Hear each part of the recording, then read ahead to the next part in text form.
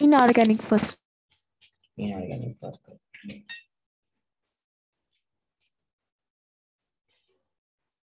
यो हुन्छ सुगर हेर त यहाँ कतिवटा राइबोस सुगरमा अक्सिजन कतिवटा छ हेर 5 वटा छ अनि डिओक्सिराइबोस सुगरमा अक्सिजन 4 वटा छ यो एक्चुअलमा के हुन्छ राइबोस र डिओक्सिराइबोस सुगर भने यो हुन्छ त्यो अगाडिको जुन देखाएको थियो नि त्यसमा के गरेको थियो भन्दाखेरि यहाँ एकछिन है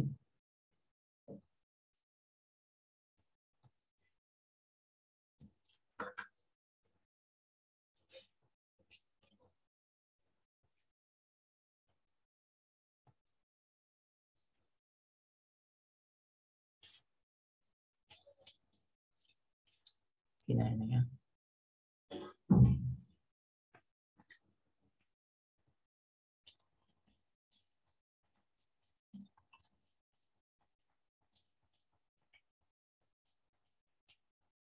ल यहाँ हेर के थियो भन्दाखेरि यहाँ एच हुन्छ एउटा ओ यहाँ दुईटा तीनटा चारवटा र पाँचवटा हामीले के लेखेका थियौं भन्दाखेरि सी कति लेखेका थियौं 5 लेखेका थियौं एच 10 लेखेका थियौं ओ 5 के लेखेका थियौं हामीले के लेखेका थियौं हामीले यसको फर्मुलामा C5H10O5 र डिओक्सिराइबोसमा लेखेका थियौं C5 H10O4 यस O4 यो यहाँ 1 2 3 4 यहाँ एउटा ओ बढी छ यहाँ एउटा ओ कम छ भन्ने कुरा बुझ्नु पर्यो ठीक छ ल यो थियो हामीले हिजो लेखेको फर्मुलाको एक्सप्लेनेसन त्यसमा खासै केही कुरो छैन हिजो जुन फिगर देख्दा थिए यसमा के थियो भन्दाखेरि यहाँ एउटा बोन्डिङ बनाउने भएर यसले त्यहाँ राखेको थिएन अनि यहाँ पनि भएन ठीक छ यहाँ पनि राखेको थिएन ल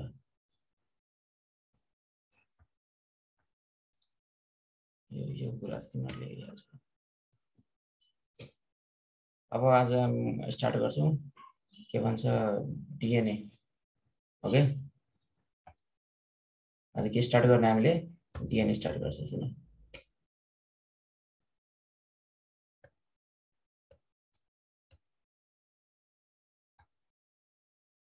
आज डीएनए स्टार्ट गर्छौं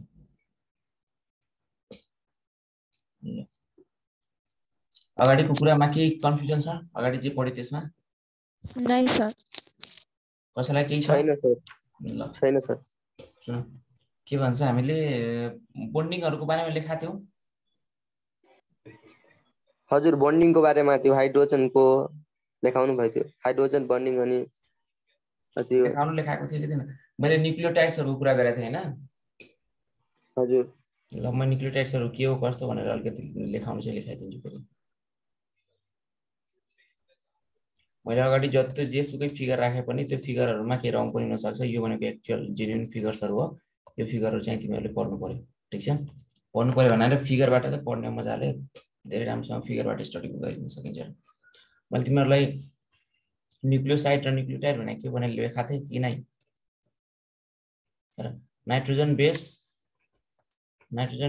प्लस के लेख्यो भने सुगर पेन्टोज सुगर यस सुगर लेख्यो भने यो के हो न्यूक्लियोटाइड न्यूक्लियोसाइड साइड यदि मैले न्यूक्लियोसाइड प्लस फस्फेट लेख्यो भने के हुन्छ फस्फेट न्यूक्लियोटाइड यस फस्फेट लेख्यो भने न्यूक्लियोटाइड हुन्छ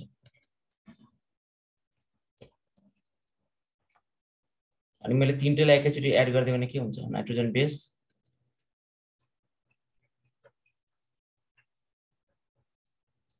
प्लस सुगर प्लस फस्फेट के हुन्छ यो न्यूक्लियोटाइड यस न्यूक्लियोटाइड यो कुरा जान्नु पर्यो ल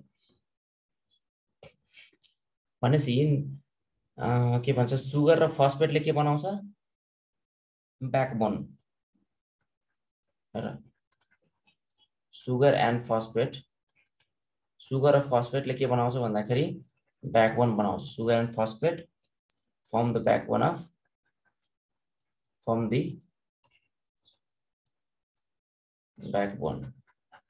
of अफ न्यूक्लिक एसिड हो।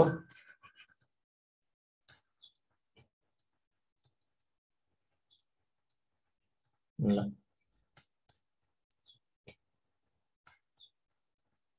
यति कुरा पहिला बुझ्नु पर्यो। यति कुरा बुझ्छौ ल। अनि मैले एउटा के कुरा भनेको थिएँ भन्दाखेरि न्यूक्लिक एसिड हुन्छ के गर्दा भन्दाखेरि बेसिक क्यारेक्टरको हुन्छ। न्यूक्लियोसाइड भनेको कस्तो क्यारेक्टरको हुन्छ रे? ओहो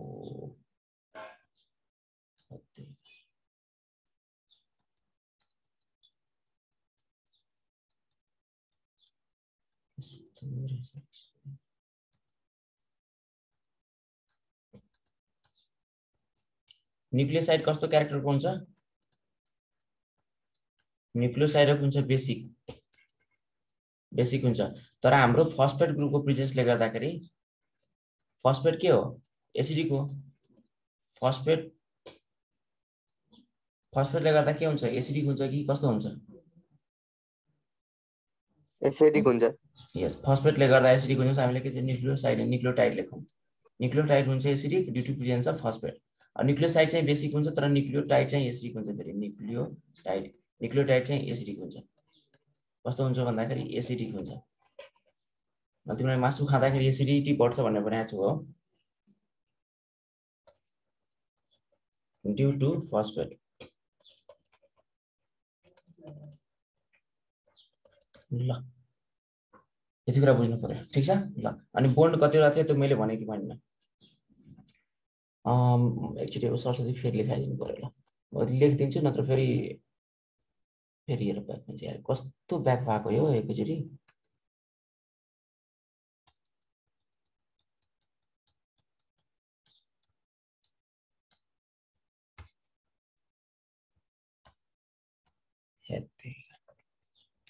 एकछिन ल पक्का मैले लेखाइदिन्छु, नत्र फेरि बिर्सिन्छु।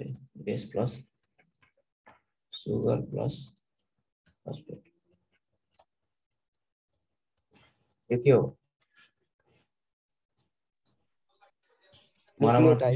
तिम्रो आफ्नो न्यूक्लियोसाइड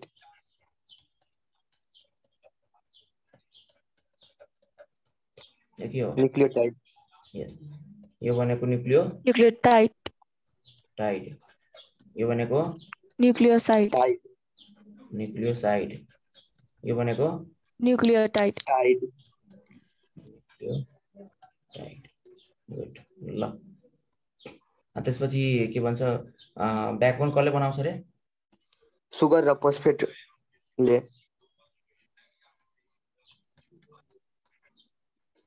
ब्याकबोन बनाउनु भनेको सुगर एन्ड फस्फेट। यस, ल यति कुरा बुझ्नु पर्यो, ठिक छ। ल अनि के भन्छ न्यूक्लियोसाइड भनेको कस्तो हुन्छ? एसिडिक कि बेसिक? न्यूक्लियोसाइड बेसिक हुन्छ। Nucleotide acidic due to phosphate. Yes, nucleoside भनेको बेसिक, न्यूक्लियोटाइड भनेको एसिडिक हुन्छ। यसको म स्क्रिनशट लिइहाल्नु पर्ने थियो फेरि। फस्फेट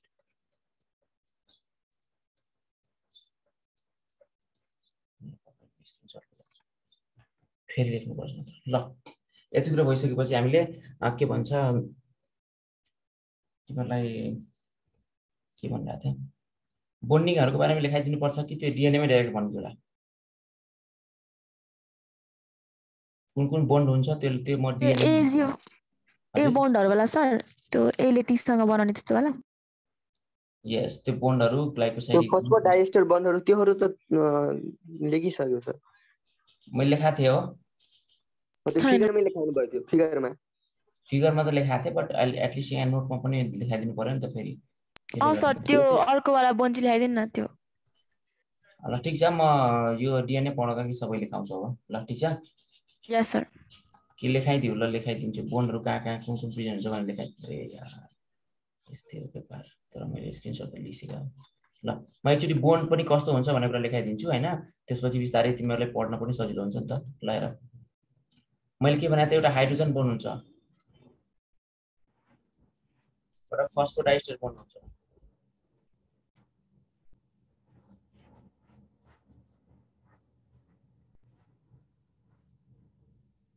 एउटा के हुन्छ ग्लाइसिन नाम ग्लाइकोसाइडिक हाइड्रोजन बोन्ड फस्फोडाइस्टर बोन्ड र ग्लाइकोसाइडिक हाइड्रोजन बोन्ड कहाँ हुन्छ नाइट्रोजन बेसमा यस बिट्विन नाइट्रोजन बेसेस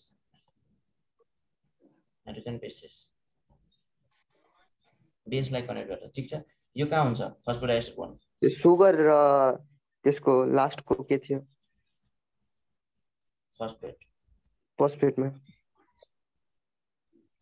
वेट ल अनि अर्को सुगर र बेसको बीचमा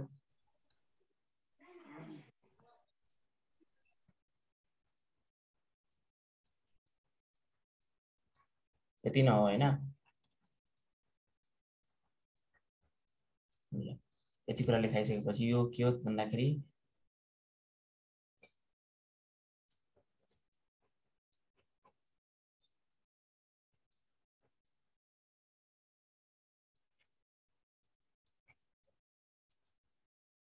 यो DNA मा पाइने बोन्ड्सहरु हो अथवा न्यूक्लिक एसिडमा पाइने बोन्ड्सहरु भन्नुपर्छ त्यति कुरा बुझ अब यो पछि म के भन्छु भन्दा एउटा के बनाउने हो तिमीहरुलाई पढाउँदाखेरि अब न्यूक्लिक एसिड भइसक्यो न्यूक्लिक एसिडको त जनरल कुराहरु थियो अब चाहिँ DNA सुरु गरौँ डिओक्सिराइबोस न्यूक्लिक एसिड डिओक्सिराइबो न्यूक्लिक एसिड ल सुन आज हामीले के पढ्छौं DNA पढ्छौं ठीक छ बुझिराछौ ल DNA पढ्नलाई तिमीहरु रेडी छौ किन भन अब चुप लाएर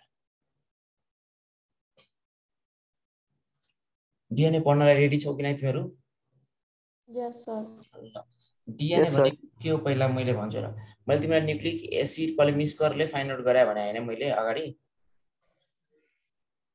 हो यस सर दिस के भन्छ यो के भन्छ न्यूक्लिक एसिड भन्ने मिस गरेर फाइन्ड आउट गरे भन्ने कुरा मैले भनेको थिएँ मिस गरेर के गरेको थियो भन्दाखेरि मिस गरेर फर्स्ट टाइममा त DNA फाइन्ड आउट गरेको थियो DNA भन्छ न्यूक्लिक एसिड त्यसलाई न्यूक्लिन भन्ने नाम दिएको थियो न्यूक्लिक एसिड पछि कसले नाम दियो अल्टम्यानले दिएको थियो हो कसले दिएको थियो थाहा भएन सर अल्टम्यानले दिएको थियो सर यस अल्टम्यानले दिएको थियो तिमीहरुले बिर्सिन्छौ सबै सधैँ मैले पढाइरहेको कुरालाई रिभाइज रिभाइज गरेपछि तिमीहरुले जे कुरा पढाउँछु त्यसले लास्ट क्लासमा जे पढाउँछु त्यसलाई रिभाइज गरेर बस ठीक छ ल र अब यहाँ सुन यहाँ के छ हामीले देखाएको छु भन्दाखेरि के देखाएको छु भन्दाखेरि ग्लाइकोसाइडिक बोन्ड छ एउटा यो हेर यो मैले क्लासमा पढाएकै कुरालाई त रिभ्यु गरिरहेको छु केही छैन माथि हेर N9 सँग C1 कनेक्टेड छ हो यो C1 हो नि हेर N9 सँग मैले तिमीलाई लेखाउन चाहिँ N3 सँग के छ भन्दाखेरि C1 कनेक्टेड हुन्छ यसले के छ पाइरिमिडिन तर N1 देखाएको छ हैन यसलाई इग्नोर गर तिमीहरुले N3 नै लेख्नु पर्यो N3 to C1 कनेक्सन हुन्छ भन्ने कुरा लेख्नु पर्यो ठीक छ ओके ल सुन यहाँ तिमीहरु ग्लाइकोसाइडिक बोन्ड कसरी हुन्छ भन्दाखेरि यो के हो यो बेस हो यो भनेको बेस हो यो भनेको सुगर हो बेस र सुगरसँग कनेक्ट हुँदा कुन बोन्ड बन्छ भन्दा ग्लाइकोसाइडिक बोन्ड बन्छ ग्लाइकोसाइडिक बोन्ड बन्ने हो अनि यसरी 9th के भन्छ N9 र C1 सँग कनेक्टेड हुन्छ यसरी पनि यो N3 लेखा के यसलाई N3 to C1 कनेक्सन हुन्छ भन्ने कुरा बुझ्नु पर्यो ठीक छ यो मैले देखाउन खोजेको कुरा यो हो फिगरमा यो कुरा छ अर्को छ यहाँ अर्को चाहिँ फस्फोडाइस्टर बोन्ड कहाँ हुन्छ फस्फोडाइस्टर बोन्ड भनेको यो फस्फेट र सुगरको बीचमा हुन्छ यो सुगर हो यो फस्फो यहाँ दिस इज फस्फोडाइस्टर बोन्ड ठीक छ यो कुरा बुझ्नु पर्यो यसरी सुगर बेस यहाँ बेस हुन्छ सुगर फस्फेट ग्रुप फेरि बेस सुगर फस्फेट ग्रुप ठीक छ फस्फोडाइस्टर बोन्ड यो कुरा बुझ्नु पर्यो अब अगाडि हेर यहाँ छ अब के छ तीनटै बोन्ड एकैचोटि रिप्रेजेन्ट भएको देखाएको छ हेर यो भनेको त एउटा स्ट्रान्ड भयो यो के भयो यहाँ यो भनेको एउटा स्ट्रान्ड भयो यो भनेको एउटा स्ट्रान्ड छ DNA को जुन हामीले यसरी बनाएको नि हामीले DNA को स्ट्रक्चर यसरी बनाएको नि यसरी बनाएको स्ट्रक्चरमा यो एउटा चाहिँ यहाँको अनि यो एउटा चाहिँ यो र बुझ्नु पर्यो बुझिरहेछौ यस्तो डबल स्ट्यान्ड छ नि डबल स्ट्यान्ड त्यो त्यसरी घुमेको देखाएको छ बट तिनीहरुको बीचमा कन्स्ट्यान्ट डिस्टेन्स एउटा तिमीहरुले थाहा पाउनु पर्यो तिमीहरुलाई यो हैन यो DNA लाई यसरी घुमाएको छ भनेको यहाँ जोइन्ट छ हो यहाँ जोइन्ट छ कि छैन यहाँ छ सर ल त्यही कुरा तिमीहरु नबुझा त्यहाँ जोइन्ट छैन के छ भन्दाखेरि तिनीहरुको बीचमा कन्स्ट्यान्ट डिस्टेन्स एउटा 20 एंगस्ट्रमको के छ कन्स्ट्यान्ट डिस्टेन्स छ उनीहरुको 20 एंगस्ट्रमको हेर यस्तो हुन्छ के जस्तै यो यस्तो गएको छ भने कोइलिङ हुन्छ अब के हुन्छ भन्दाखेरि यो यसरी गएको छ भने कस्तो छ यो पेन यदि मानौ यो यसरी कोइलिङ छ भने तिमीहरुले प्लेक्टोनोमिक र पारानोमिक कोइलिङ बताथे कसैले याद छ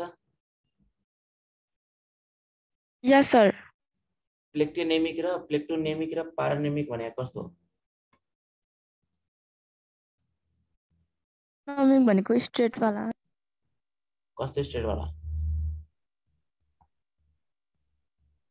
दुईटा स्ट्रान्ड मतलब नटासेको स्ट्रेट वाला भन्नुभएको थियो यसरी यस सर अनि प्लेक्टोनोमिक भनेको यसरी यस सर डबल कोइल वाला हो नाम अनुष्का तिमी सर ठीक छ पढिरा छ ल ठीक छ तिमीहरु के अरु स्टुडेन्टहरु पढ्दैन क्या तिमीहरु ह ल हेर सुन ठीक छ ल यसो पढ्नु पर्यो तिमीहरु ल सुन यहाँ के छ भन्दाखेरि हेर यहाँ हेर ब्याकबोनमा के छ फस्फेट ग्रुप भयो सुगर भयो फस्फेट सुगर यो ब्याकबोनमा छ अर्को पनि यता छ फस्फेट सुगर छ अब त्यसपछि यो नाइट्रोजन बेस छ भयो बेस र बेसको बीचमा कुन बोन्ड छ यहाँ हाइड्रोजन बोन्ड देखाएको छ ठीक छ हाइड्रोजन बोन्ड देखाएको छ त्यसैगरी यो फस्फेट र सुगरको बीचमा यो फस्फेट र सुगरको बीचमा कुन छ फस्फोडाइस्टर बोन्ड छ कुन छ फस्फोडाइस्टर बोन्ड छ ठीक छ फस्फोडाइस्टर बोन्ड छ त्यसैगरी यो सुगर र बेसको बीचमा कुन छ ग्लाइकोसाइडिक बोन्ड छ यति कुरा पहिला तिमीहरुले बुझ्नु पर्यो र कसरी बस्या हुन्छ त्यो कुरा थाहा पाउनु पर्यो ठीक छ ल यो जुन बेस छ नि बेसको कहिलेकाहीँ N9 कहिलेकाहीँ N3 केसँग यसको C1 सँग एट्याच हुन्छ सबैतिर त्यस्तै हुन्छ बेसको कहिलेकाहीँ N9 र कहिलेकाहीँ N3 हैन यसको C1 सँग एट्याच हुन्छ प्युरिनको केसमा N9 पाइरिमिनको केसमा N3 एट्याच हुन्छ C1 सँग अफ बेस ठीक छ र एउटा कुरा सुगर अनि अर्को कुरा मलाई भन सुगरको कति कार्बन फेरि यो फस्फेट सँग एट्याच हुन्छ यो कुन हो यो कार्बन 5 हैन यस फेरि सुगरको फेरि कार्बन 5 यससँग एट्याच हुन्छ याद राख यो सुगरको के हो कार्बन 5 हो किन मैले तिमीलाई यहाँ हेर न यहाँ सुगर हैन र 1 2 3 4 यहाँ के हो यो कार्बन 5 हो सो कार्बन 5 यससँग एट्याच हुन्छ र अर्को सुगरको फेरि कार्बन 3 फेरि अर्को फस्फेटसँग एट्याच हुन्छ सो एउटा कुरा याद राख एउटा 5 ड्याश र एउटा 3 ड्याश अरुसँग एट्याच हुन्छ यहाँ हेर जस्तै यो सुगरको कुरा गर्ने भने मैले यो सुगरको कुरा गरे ल यो सुगरको कुरा गर्दाखेरि यसको एउटा फस्फेट ग्रुपसँग यसको 5 ड्याश एट्याच छ 5 ड्याश कार्बन र अर्को फस्फेटसँग 3 ड्याश कार्बन एट्याच छ यति कुरो हो बुझ्यो पहिला यति पुनः यस सर ल के हुन्छ भन्दाखेरि हेर बेसको केसमा कुरा भन्ने भने बेसमा N9 र N3 हुन्छ N3 प्युरिनको केसमा N9 हुन्छ C1 सँग एट्याच र पाइरिमिडीनको केसमा हुन्छ N3 हुन्छ C1 सँग एट्याच यो बेस र सुगरको कनेक्सन भयो तर हामीले के को कनेक्सन जान्नु पर्यो के को अर्को भनेको सुगर र फस्फेटको कनेक्सन जान्नु पर्यो भने फस्फेटको त एउटा O ग्रुप त भइहाल्छ कनेक्टेड यसमा त भन्नै परेन कुन ग्रुप छ भनेर हैन कुन ग्रुप कनेक्टेड छ भनेर त हामीले भन्नु परेन नेक्स्ट कुरा हामीले सुगरको केसमा फस्फेटसँग कुन एट्याच हुन्छ भन्दाखेरि एउटा इनमा चाहिँ 5 dash carbon 5 carbon 5th carbon भन न C5 भन एउटा इनमा चाहिँ के भन्छ C5 एउटा इनमा के हुन्छ एउटा इनमा C5 एट्याच हुन्छ र अर्को इनमा त्यसको C3 एट्याच हुन्छ भन्ने कुरा बुझ्नु पर्यो यहाँ के हुन्छ सुगर हुन्छ भन्ने कुरा बुझ्नु पर्यो पुरो बुझ्यौ यो फस्फेट ग्रुप छ नि फस्फेट ग्रुपसँग एउटा चाहिँ C5 एट्याच हुन्छ र अर्को फस्फेट ग्रुपसँग चाहिँ C3 एट्याच हुन्छ भन्ने कुरा बुझ्नु पर्यो यति क्लियर छ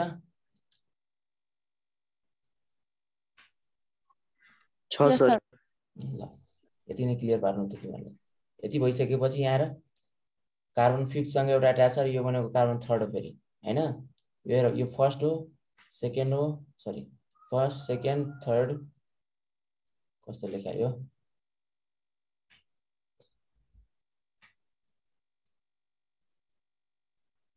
सँगै देखाएको कस्तो देखाएको सुन जस तिमीहरुले बुझ्नु पर्ने कुरा थियो फर्स्ट र के 5th र 3rd मा देखाएको भन्ने कुरा बुझ्यौ त मैले फिगरमा लेखेर राम्रोसँग देखिन त्यही भएर ल यति कुरा बुझ्यौ यहाँ ठीक छ ल कुनसँग के एट्याच छ यस्तै क्वेसन आउने हो। त्यसपछि के छ भनेको ल अब त्यसपछि के छ भन्दाखेरि हेर यो के हो भन्दाखेरि एक्सरे डिफ्र्याक्सन मेथडबाट यो के हो यो डिएनए हो। तीनटा साइन्टिस्टले मिलेर हैन के गरे भन्दाखेरि यो एक्सरे डिफ्र्याक्सन मेथडबाट यो डिफ्र्याक्सन मेथडबाट यो त इलेक्ट्रोन माइक्रोस्कोपमा पनि हेर्न मिल्दैन, लाइट माइक्रोस्कोपमा त हेर्ने कुरै भएन। सो एक्सरे डिफ्र्याक्सन मेथडबाट यसरी पिक्चर अब्टेन गरेको थियो। ठीक छ, यो डिएनए यस्तो देखिरहेको थियो। पहिलाको डिएनए चाहिँ उनीहरूले फर्स्टमा अब के थियो भन्दाखेरि फ्र्याङ्कलिन र अस्टबेरी विल्किन्स भन्ने साइन्टिस्टहरूले चाहिँ यो फर्स्ट टाइममा डिएनए डिफ्र्याक्सन के अरे एक्सरे डिफ्र्याक्सनबाट डिएनएको स्ट्रक्चर यस्तो हुन्छ भन्ने देखाएको थियो। अनि डबल हेलिकल स्ट्रक्चर फेरि कसले दिएको थियो, यस्तो डिएनए एक्चुअलमा हुन्छ भनेर यो चाहिँ वाटसन एन्ड क्रिकले राम्रोसँग भन्न एक्सप्लेन गर्न भनेको थियो। एकदम मजाले एक्सप्लेन गरेको थियो वाटसन एन्ड क्रिकले। ठिक छ, यसको बारेमा हामीले पढ्छौँ। ल अब यहाँ हेर, यदि हामीले अब चाहिँ डिएनएको बारेमा पढ्नु पर्यो भने डिएनए एक्चुअलमा यस्तो हुन्छ, यस्तो हुन्छ। 3 इन्डबाट स्टार्ट भएको छ भने अर्को इन्ड 5 इन्डमा इन हुन्छ र 5 इन्ड यतातिर छ भने अर्को थर्ड इन्ड हुन्छ। यसलाई भन्छ एन्टी प्यारलल। सुने होला नि anti parallel nature. Anti parallel nature भन्छ यसलाई। के भन्छ? एन्टी प्यारलल नेचर भन्छ। यो एन्टी प्यारलल नेचर कुन बोन्डले गर्दा हुन सक्छ मलाई कसैले भन्न सक्छ होला भन? तीनटा बोन्ड छ नि, तीनटा बोन्ड मध्ये एउटा बोन्डले गर्दा एन्टी प्यारलल नेचर हुन्छ डिएनए को। एन्टी प्यारलल भनेको प्यारलल त छ हेर, प्यारलल त छ र उल्टो हेर। जस्तै यहाँ 3 डैश यहाँ 5 डैश अनि फेरि यही पनि हैन, फेरि यही यसरी यहाँ पनि 3 डैश र यहाँ पनि 5 डैश भएको भए चाहिँ प्यारलल हुन्थ्यो। यो भनेको फेरि प्यारलल हो। प्यारलल त छ यिनीहरु, के छ एकापछि प्यारलल छ। यहाँ यो भनेको जोडेको हैन। यो यहाँ जति ग्याप छ नि, यो जति ग्याप हेरिरहेको छौ नि यहाँ पनि त्यति नै ग्याप छ। तिमीहरुले कसरी देखाउन सक्यो त्यो म? हेर तिमीहरुले यो डिएनए भनेको एक सँगसँगै गएको मात्र हो के, एक अर्कासँग सँगसँगै टच भएको चाहिँ छैन। यसरी जस्तै यो यति डिस्टेन्स छ भने यिनीहरुमा के छ भन्दाखेरि यसो देखाएको मात्र हो के यसरी, तर टच भएको छैन। यहाँ तिमीहरु टच भएको सम्झिरा होला, यस्तो हैन, टच भएको हैन। यहाँ जति डिस्टेन्स छ यहाँ पनि त्यति नै डिस्टेन्स छ। जस्ट अब यहाँ यो के भन्छ तिमीहरुको मोबाइलको के भन्छ ठ्याक्कै फ्रन्ट र मोबाइलको ब्याक साइडमा, यो चाहिँ मोबाइलको फ्रन्ट साइडमा पर्यो, यो मोबाइलको ब्याक साइडमा पर्यो। अनि त्यो दुईटाको बीचमा कति ग्याप छ? 20 एङ्स्ट्रमको। यो जति 20 एङ्स्ट्रम छ नि त्यति ग्याप छ भन्ने कुरा बुझ्नु पर्यो। पहिला बुझ्यो कुरो? हेर यसलाई के भन्छ? एन्टी प्यारलल नेचरको भन्छ। प्यारलल किन भने बिकज यदि 3 इन्डदेखि 5 इन्डसँग स्टार्ट एउटा डिएनए को स्ट्यान्ड गएको छ भने अर्को स्ट्यान्ड पनि 3 देखि 5 सँगै गयो भने यसलाई के भन्छ? यसलाई प्यारलल भन्यो। तर त्यस्तो हुँदैन। त्यस्तो किन हुँदैन? 3 देखि स्टार्ट भएको छ भने अर्कोमा 5 जान्छ र अर्कोमा फेरि 5 देखि यहाँ स्टार्ट हुन्छ, 5 देखि स्टार्ट भएर यहाँ 3 मा जान्छ।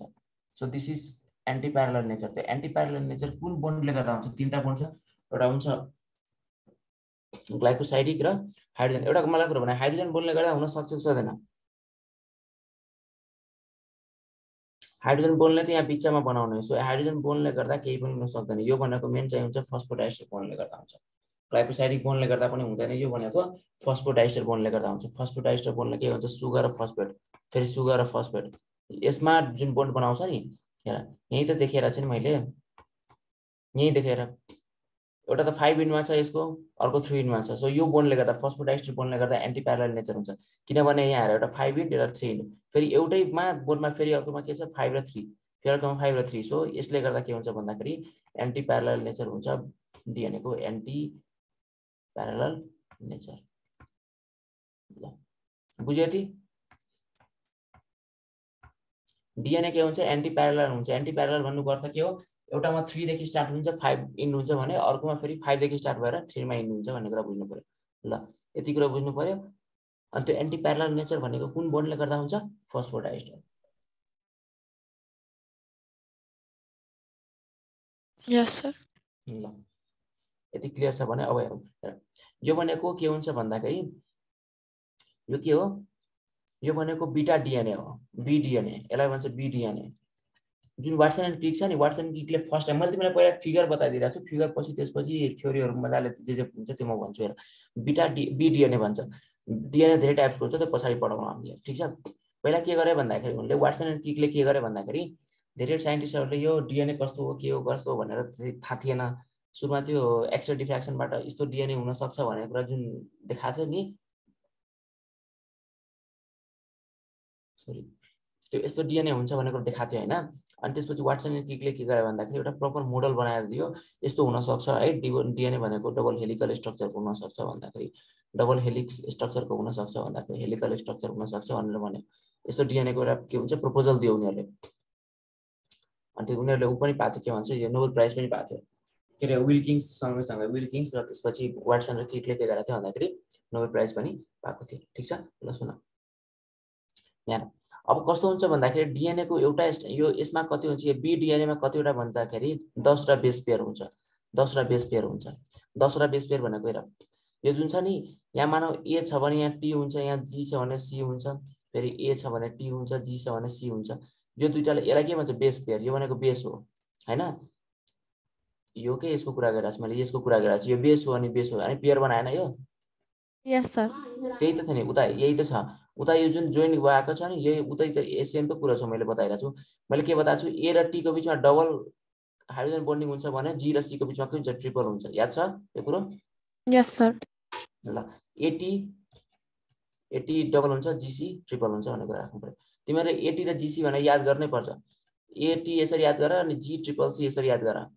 किन एटी र जीसी हामीले याद गरिरहेको छ त्यो कुरा म अहिले भन्छु। किनभने ए को जति पनि हुन्छ नि, ए जति हुन्छ कुनै पनि डिएनएमा, जस्तै हाम्रो ह्युमनको केसमा ए जति हुन्छ, एडेनाइन जति हुन्छ, थाइमिन पनि त्यति नै हुन्छ, गुआनाइन जति हुन्छ, साइटोसिन त्यति नै हुन्छ।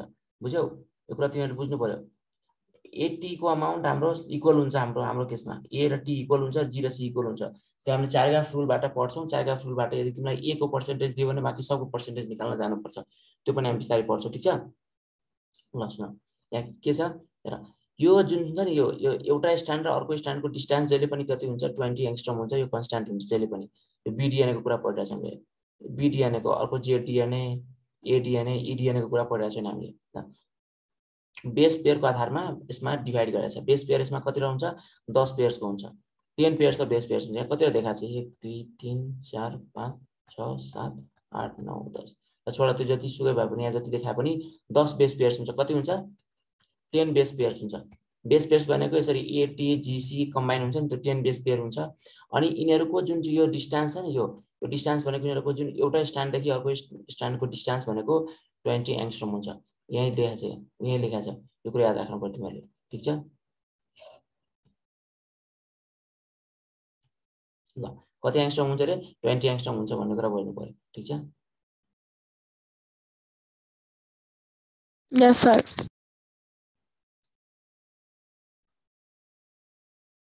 ल हेर कस्तो भइरहेको छ।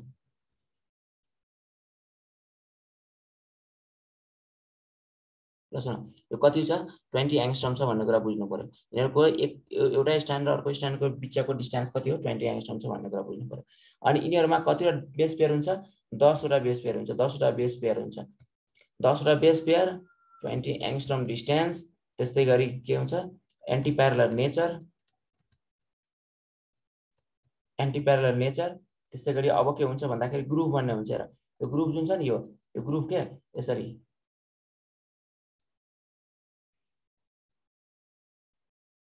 यो भनेको के हो, यो भनेको ग्रुप भनेको खाल्डो। ग्रुप भनेको के हो खाल्डो। जस्तै यहाँ यस्तो छ अनि यस्तो खाल्डो छ भने यसलाई ग्रुप भन्छौँ। अनि ठुलो खाल्डो छ भने यसलाई मेजर ग्रुप। ठुलो खाल्डो र सानो खाल्डो, यो भनेको सानो खाल्डो हो। सो यहाँ आएर त सानो खाल्डो छ, यहाँ भनेको ठुलो खाल्डो छ। यो भनेको ठुलो खाल्डो हो, यहाँ भनेको सानो खाल्डो हो। त्यो ठुलो खाल्डो भनेको सानो खाल्डो, ठुलो खाल्डो सानो खाल्डो। सो यसलाई भन्छ माइनर ग्रुप र यसलाई के भन्छ मेजर ग्रुप भन्ने कुरा बुझ्नु पर्यो। ग्रुप र मेजर ग्रुप र माइनर ग्रुप त बुझ्यो नि, केही छैन नि त्यसमा, खाल्डो कुरा मात्र गरे हो क्या।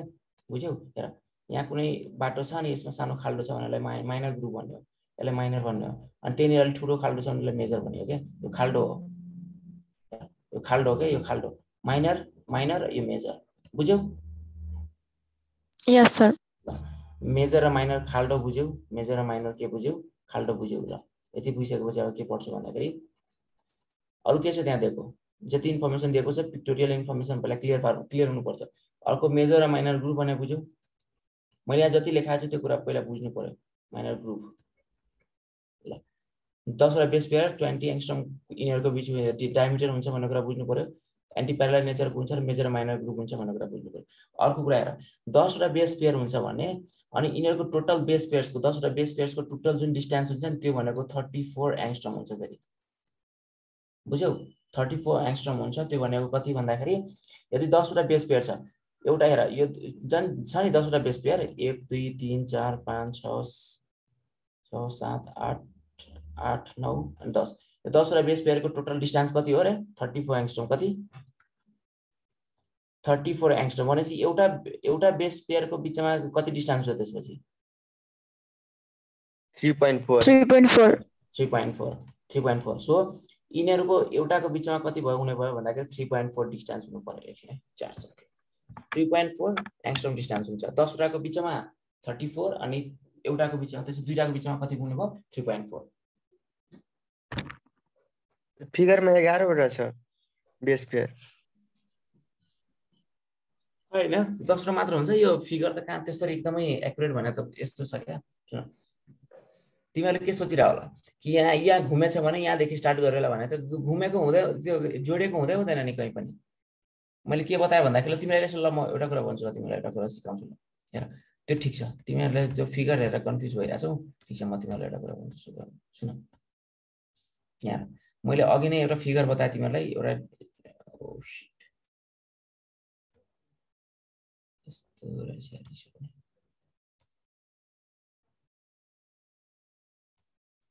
सुन यहाँ हेर सुन मैले के बताए भन्दाखेरि तिमीलाई के बताए भन्दाखेरि हेर यो मैले कोइलिङ गरे एउटा ठीक छ। यो कोइलिङ छ ठीक छ। अनि म यसलाई के गर्छु भन्दाखेरि अनकोइल गर्छु। यो भनेको कोइलिङ भयो प्लेक्टोनोमिक कोइलिङ भयो प्लेक्टोनेमिक कोइलिङ। यसलाई म अनकोइलिङ गर्छु। यसलाई के गर्छु अनकोइलिङ गर्छु। अनकोइलिङ गर्दाखेरि तिमीहरुले सोचिरा होला यहाँ जोडिएको हुन्छ यहाँ जोडिएको हुँदैन। यसरी मैले डीएनए को केसमा भन्दा चाहिँ डीएनए को केसमा अरु केसमा फेरि के हुन्छ एट्याच हुन्छ। अरु मैले जुन प्लेक्टोनोमिक कोइलिङहरुको कुनै कोइलिङ केसमा के हुन सक्छ यो एट्याच हुन सक्छ स्ट्रान्ड्सहरु एट्याच हुन सक्छ। डीएनए को केसमा यसरी यहाँ ठ्याक्कै जोडिएको हुँदैन। यहाँ के हुन्छ भन्दाखेरि बेस पेयर चाहिँ हुन्छ। तिमीले सोचिरा होला नि कि यसरी जसरी जोडिएको हुन्छ यहाँ पनि यतिकै डिस्टेन्स हुन्छ। यो जतिको डिस्टेन्स छ नि यहाँ जतिको डिस्टेन्स छ एउटा यहाँ छुटा छुटै देखिरहेको छ तर ठ्याक्कै 20 एंगस्ट्रमको हुन्छ के 20 एंगस्ट्रम हुन्छ। यहाँ पनि 20 एंगस्ट्रम डिस्टेन्स छ। एउटा भनेको उता तिम्रो ल्यापटप अथवा मोबाइलको उतापट्टि हुन्छ एउटा भनेको यतापट्टि हुन्छ। फेरि दुईटाको बीचमा डिस्टेन्स पनि 20 एंगस्ट्रम नै हुन्छ। एउटा कुरा बुझ्यो। सो यहाँ कहाँदेखि स्टार्ट भएको छ कहाँदेखि इन्ड भएको छ भन्ने हुँदैन। एउटा हामीले बीडीएनए लाई एउटा के भन्छ यो एउटा कुरालाई कन्सिडर गर्ने हो भने यो बेस पेयरलाई कन्सिडर गर्ने हो भने एउटा ग्रुपमा कतिवटा आउँछ भन्दाखेरि 10 वटा बेस पेयर आउँछ। 10 वटा बेस पेयर आउँछ। अब तिमीहरुले यहाँदेखि यहाँ त कन्टिन्यू भनिरा हुन्छ नि बेस पेयर यसरी ठीक छ। अब तिमीले जहाँ 10 वटा बेस पेयर पुग्छ त्यति नै काउन्ट गर्ने। तिमीले फेरि त्यहाँबाट अर्को 11 जुन सुरु हुन्छ नि त्यो 11 लाई फेरि अर्कोमा काउन्ट गर्ने। बुझ्यौ एउटा कुरा। यसलाई अनकोइलिङ गर्दाखेरि त्यसपछि यस्तो देखिन्छ हैन हैन मैले यसरी देखाएको। अब म त्योभन्दा बाहेक त के देखाउन सक्छु यसरी देख कस्तो यहाँ यो पेन भएन के सानो पेन छ कि तपाईँ यहाँ बोर्डै सानो छ त्यसले गर्दा गाह्रो हुन्छ। यहाँ के हुन्छ भन्दाखेरि हेर यसो देखिन्छ के यसो देखिन्छ। अनि यसो मलाई भन त तिमीले जसरी यहाँ कोइलिङ गरिरहेछ नि अब यहाँ तिमीले जतिवटा भए पनि तिमीले कहाँबाट स्टार्ट गर्छौ कहाँबाट इन्ड गर्छौ भन्ने कुरा अब भन्न सक्छौ सक्दैन नि ओके हो यस्तो हुन्छ। अब यहाँदेखि तिमीले ठ्याक्कै यसको के भन्छ एनालोगस यसको ठ्याक्कै पोजिसन जहाँ थियो त्यहाँबाट हेर्ने भने त यहाँ काउन्ट गर्ने 1 2 3 4 5 6 7 8 9 10। अब यो 10 एउटा ग्रुपमा पर्यो। अब अर्को 10 अर्कोबाट स्टार्ट हुन्छ। बुझ्यौ। यहाँ देखाएको फिगरमा देखाए पनि त्यो फिगर एक्ज्याक्टली अब त्यो ठ्याक्कै यति नै काटेर राखेको छैन नि त्यो एउटा डीएनए को के हो सर्टेन पोर्सन मात्र राखेको हो नि त। ठ्याक्कै तिमीलाई बीडीएनए नै पुरै यति नै 10 वटा पेयर बेस पेयर राखेको हैन। हेर कस्तो छ भन्दा तिमीले सर्टेन एउटा पोर्सन राख्यो हेर यहाँ काटेछ फेरि अगाडि राखे भए फेरि एउटा यस्तो बेस पेयर हुन्थ्यो फेरि यता राखे भए फेरि बेस पेयर हुन्थ्यो। सो फिगरमा मात्र हेरेर के भन्न मिल्दैन तिमीहरुले 10 वटा बेस पेयर मात्र छ भन्न मिल्दैन। ठीक छ बुझ्यौ गुरु। यो बुझ्यो कि नै पहिला भन। अनि सर त्यो कसरी थाहा भयो 10 वटा पेयर मिलेर एउटा डीएनए बन्छ? एउटा डिएनए बन्ने हैन कि उनीहरुमा के हुन्छ 10 वटा बेस पेयर्सको एउटा ग्रुप हुन्छ भन्ने कुरा मात्र हो त्यो उनीहरुले त्यो वाटसन एन्ड क्रिकले पत्ता लगाएको त्यो कुरो त्यो 4 5 वटा 6 वटा डिएनए को टाइप हुन्छ त्यसमा कतिवटा बेस पेयर कुनैमा 11 हुन्छ कुनैमा 10 हुन्छ कुनैमा 9 हुन्छ त्यो कुरा हामीले पढ्छौं के पछाडी मैले बीडीएनए को पहिला कुरा पढाइरा छु ठीक छ हुन्छ सर कसरी थाहा भयो भने त्यो त हेर्न मिलिहाल्यो नि त्यो एक्सरे डिस्ट्र्याक्सनबाट देखेर लामो हुन्छ हजुर के बोल्यो सुनेन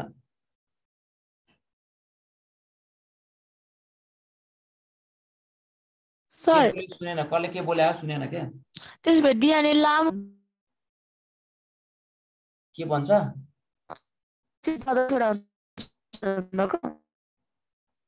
डिएनए के लेन्दी हुन्छ भनेको तिमीले कस्तो डिएनए धेरै लामो हुन्छ भनेको तिमीले के बोल्या हो च्याटमा लेखा त के डिएनए को लेन्थ धेरै हुन्छ भने तिमीले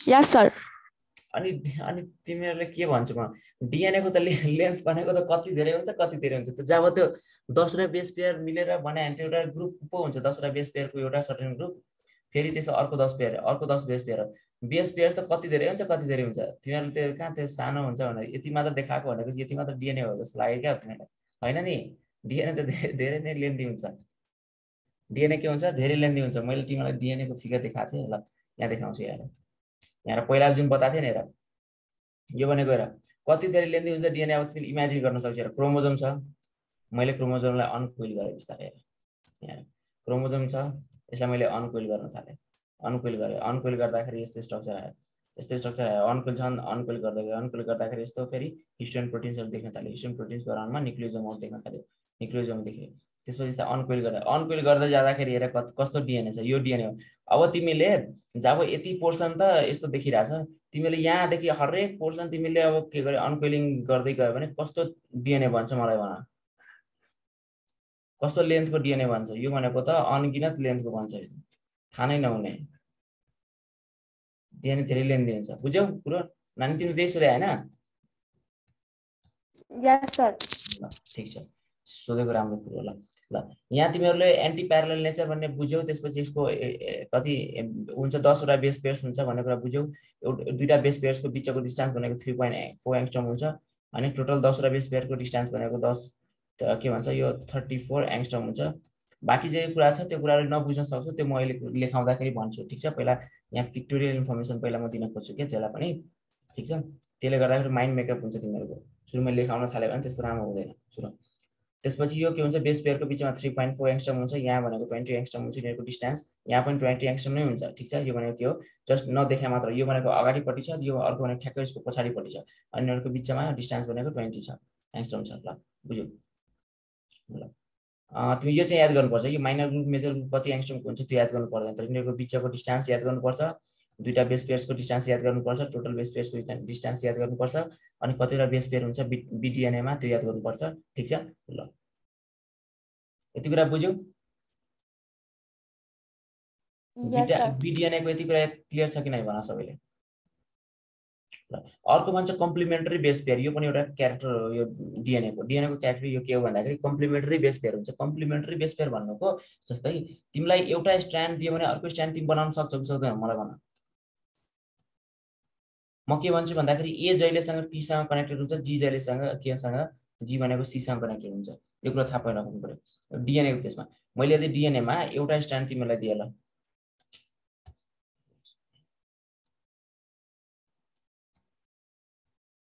तिमीहरुलाई मैले एउटा स्ट्रान्ड दिए ल डिएनए को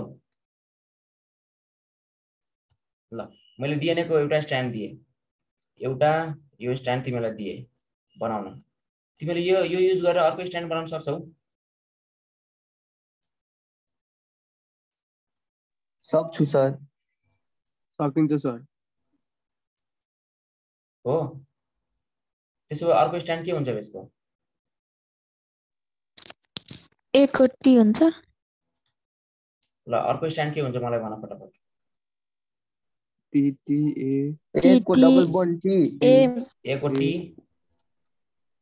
यो सरी टी टी लेख्नु सर टी सर यसको टी को ए टी को ए ए जी जी को को सी डी को C triple bond triple C को सी को जी जी टी ट्रिपल यस यसको भन्न जानुपर्छ यो कुराहरु जसलाई आएको छैन को उसले ए एकचोटी ए सर भनिदिनु पर्यो भने म भनिदिन्छु तर बुझ्नु पर्यो एसँग के हुन्छ टी कनेक्ट टी हुन्छ मलाई एउटा कुरा भन डाउन तिमीलाई एउटा मात्र के भन्छ डीएनए को स्ट्रान्ड दियो अर्को तिमीले पत्ता लगाउन सक्यौ कम्प्लिमेन्टरी र सप्लिमेन्टरी भनेर थाहा छ किन तिमीलाई कम्प्लिमेन्टरी र सप्लिमेन्टरी भनेर थाहा छ कि छैन भनिदिनु सर थाहा भन्दैन सर ल भनिदिन्छु पक्का त्यो पहिला पक्का एउटा